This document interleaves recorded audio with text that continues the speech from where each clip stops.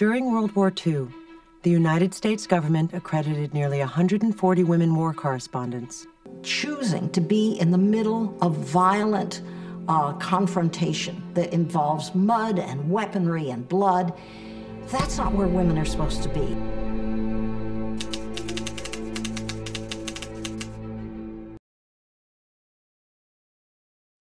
know, some of that other story that I got to pick up on.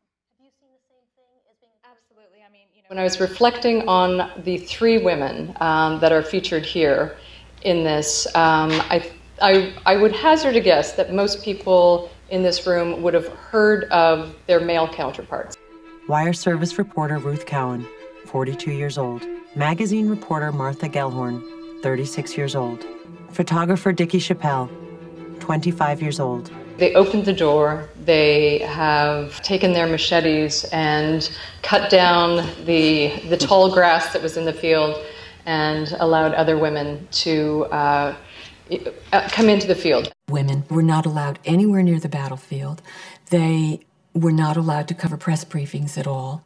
And the women who did so did it at the risk of losing accreditation or being sent home or even possibly being court-martialed.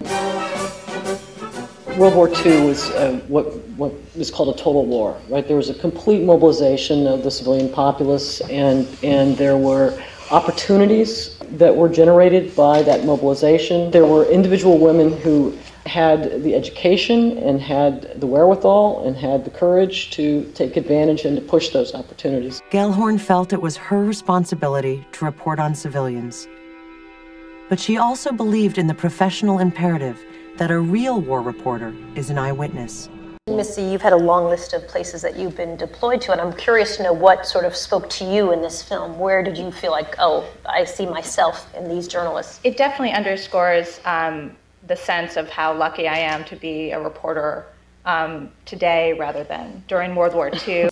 When Ruth Cowan arrives in North Africa, she considers herself to be a professional correspondent for the world's largest and most important news-gathering organization. She probably says to herself, I'm here, get me in the game, let me help. Wes Gallagher was her new boss and the West Africa bureau chief for the AP. He shuns her, he won't talk to her, he forbids her from using the facilities to file stories. We certainly don't face the sort of institutional challenges that somebody did at that point from their own news organizations and from the military. But that said, I think that it's still, you know, in many places, still largely a man's game. I have to imagine that when you started, there were not a lot of women who were with you. What was that like? And did you feel that you had this certain responsibility? When I first came in the Navy, you'll laugh at this, but women who got pregnant could not stay in the service, and the law prohibited women from going to the front lines. At the same time, during World War II, we had women on the front lines all the time. Ruth Cowan's subject for the Associated Press is anti-aircraft defense. She is an example of how the American women correspondents are reporting the war. One of the journalists said, just let me do my job. And when that is allowed, and then we are responsible to what that job is, I think it's a pretty electric thing. It was interesting to see in the film, Michelle, the social situation where they tried to put the genie back in the bottle. You know, the women had these jobs, men were coming back, and everyone was expected to just go back to the way things were. The three women, having pushed themselves in the boundaries of the war story, found a surprise back home.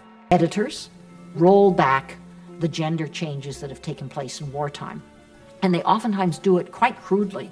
I mean, they will take a very skilled woman journalist and put her back on the woman's page. They cut the field down and then it grew back. And then somebody else had to cut the field down and then it grew back. You have the opportunity to prove yourself as a professional, not as a woman, but as a professional.